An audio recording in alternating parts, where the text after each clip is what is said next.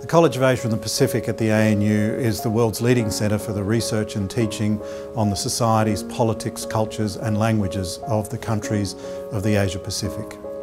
Being based here in Canberra gives me access to academic expertise, policy-making insights and diplomatic experience, which really enriches my research. The ANU is an amazing place to be doing research. It's one of the world's leading research universities, and we have people here doing groundbreaking work on some of the world's most pressing challenges. The Asia-Pacific region is on the move. There's an increase in population, the economies are growing, and the strategic interests in the Asia-Pacific region continue to become more pronounced. If you want to move forward at this time, you need to understand the region in detail. The key future priority of the college is to inform the world's understanding of how this region is reshaping global affairs. The individual deprivation measure is a really exciting piece of work. We're aiming to develop a new way of measuring poverty that is multidimensional and sensitive to gender.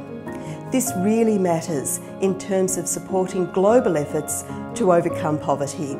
There are many ways to engage with our vibrant community, whether it's through research collaboration, through undergraduate or postgraduate studies, or through philanthropy.